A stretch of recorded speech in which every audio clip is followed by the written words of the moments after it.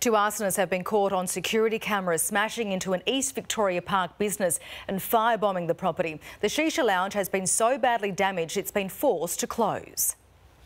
Masked and armed with jerry cans, two thugs smashed their way into the Perth Hookah Lounge in East Victoria Park around 4 o'clock yesterday morning. One using a chair to break through the glass while the other keeps watch. Seconds later, an explosion.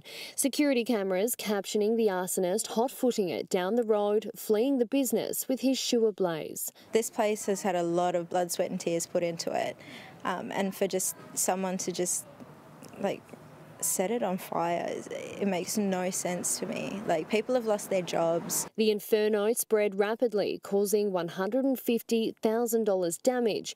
It took firefighters around an hour to get the blaze under control, leaving behind a blackened mess. It's heartbreaking for a lot of us. I have family that works here.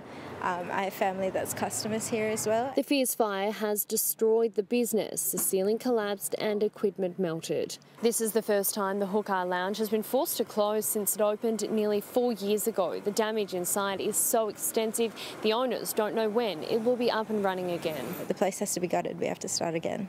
Arson squad officers are now investigating. Kelly Haywood, 9 News.